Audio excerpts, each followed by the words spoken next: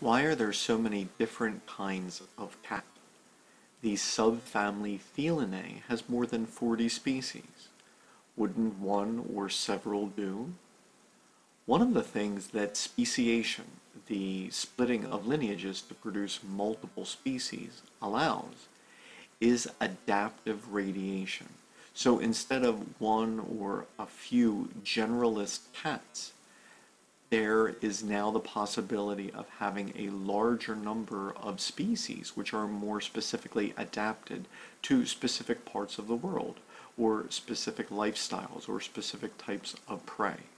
So for example, if one were to consider a map of the world, there are cats which are only found in Asia or Southeast Asia or the island of Borneo.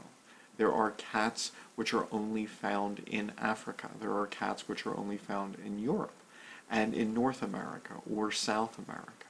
And so clearly speciation has allowed cats to adapt to different parts of the world.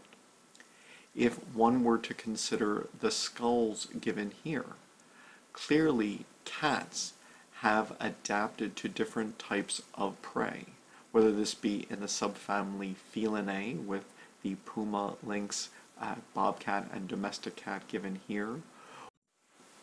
This would also be true in other groups of cats, such as the panthers given here, the jaguar and the tiger, or these cats which include the saber-toothed cat.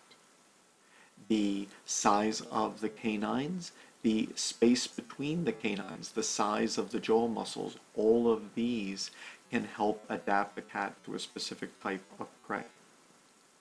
When one considers the variations in coat color, clearly this could help with adaptations in camouflage to different habitats. There is a sand cat, which only exists in deserts, while others exist in the plateaus of Central Asia or in rainforests. Some are more likely to be found in trees. A few are more likely to swim. A few have webbing between their toes, allowing them to better catch fish. Some are more likely to be active during the day, others at night. And so, speciation has produced great variety in the cat species, which has allowed them to adapt to different parts of the world and different types of prey.